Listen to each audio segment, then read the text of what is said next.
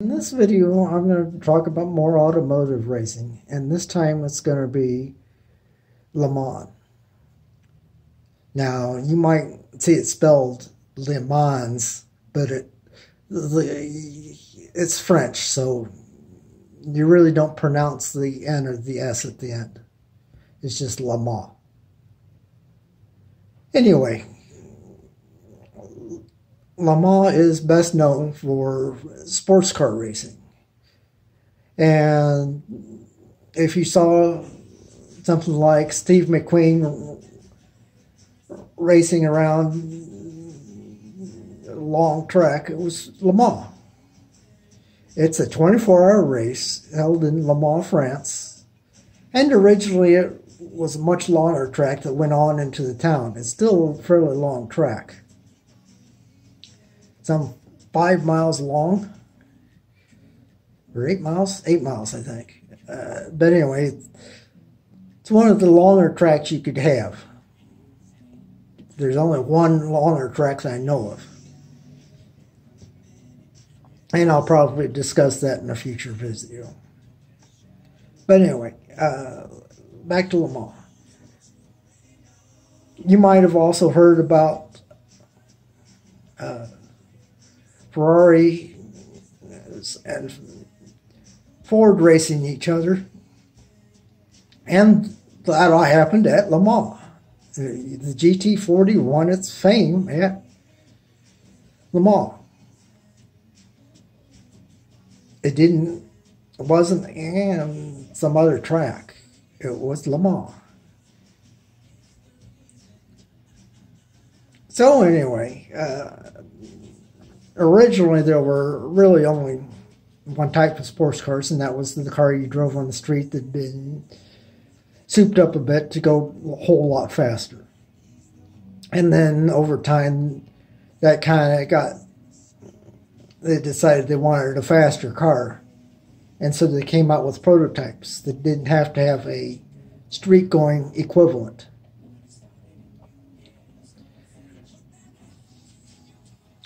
So and that was called a prototype. Now, you might have also seen a video of Mark Webber and another one of the drivers doing a flip in a Mercedes. That was also at Le Mans. Basically, they're going down this very long straight, nearly half the length of the track, and the car just was getting too much air underneath, and it flipped. These cars were already doing 250 miles an hour. Now they're probably doing closer to 280. The top prototypes, anyway. And they go by the GT cars like they're sitting still. Some of the more recent prototypes were hybrids. In fact, Toyota makes their current championship. It's won Le Mans twice and the championship a couple times. And these hybrid prototypes have 1,000 horsepower, potentially. Now, for those of you that might know a whole lot about cars and thinking that a loud car is a fast car, well, not necessarily. See, these hybrids would zip by your loud car. You would hear a Corvette going by with your eyes closed, you know, yeah, that's a Corvette. And then a second later, you'd hear a Porsche, and then you'd hear a Ferrari, and okay, well, then you'd open your eyes up and wonder what happened to the Toyota. Well, he went by you a long time ago while your eyes were closed. In fact, he passed all the others. Those cars just aren't fast enough to keep up. At one point, I remember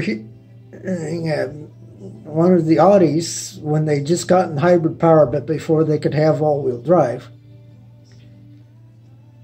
These were turbo V6 diesels with the hybrid powertrain, all going through the rear wheels. They couldn't use the front axle yet. And on the turns, you would hear these squealing. So I thought, oh, surely the car's out of control. But no, that's just how quiet the car is. You're just hearing the normal tire scrub. Now, the prototypes are divided into two levels. LMP1, which is somewhat divided into the hybrid cars and the non-hybrid cars. And then below LMP1, you have LMP2. Now, below that, there used to be a variety of classes like GT1, GT2, but the only non-prototype cars currently at Le Mans are GTE, GT Endurance. And these are basically this street car that you've been driving with a few extra fancy features, like a big wing out back and stuff like that.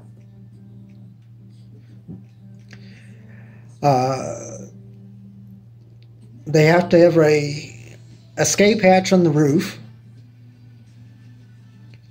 and that's in case the driver can't get out any other way. Most of the front engine cars have exhausts right next to the driver's legs, and they get quite hot inside. Most of the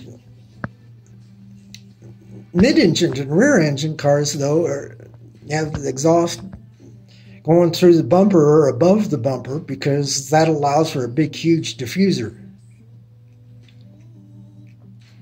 And that diffuser is providing a lot of the downforce. Now,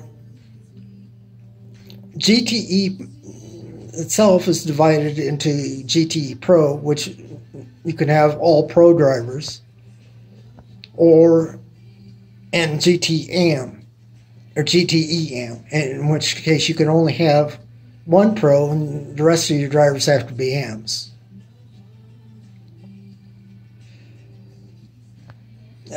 Basically, an AM means that it's a person who does normal job 9/10 of the time, and they just go racing for the fun of it. The pro, on the other hand, is racing for a living. He doesn't have another job. Well, occasionally you find a female. Sports cars is one of the few places where you'll find a female driver. Occasionally you'll find one in IndyCar. You'll find some testing in Formula One or NASCAR or something, but that most of the time they're in sports cars, and there aren't very many of them. Now, you race for 24 hours, what they call twice around the clock, and the winner of each class gets a Rolex watch. It's apparently pretty fancy. There's also, to the overall winner, a big, huge trophy. It's 5 feet tall or so, and it takes 3-4 people to pick it up. It is heavy, apparently. You don't get to keep it, though. You only get it for 1 year, and then you have to return it. However, if you win 3 years in a row, then you do get to keep it. But anyway, that's the intro to WEC. In the next video, I'm going to talk about IMSA. I'll be back in a few minutes.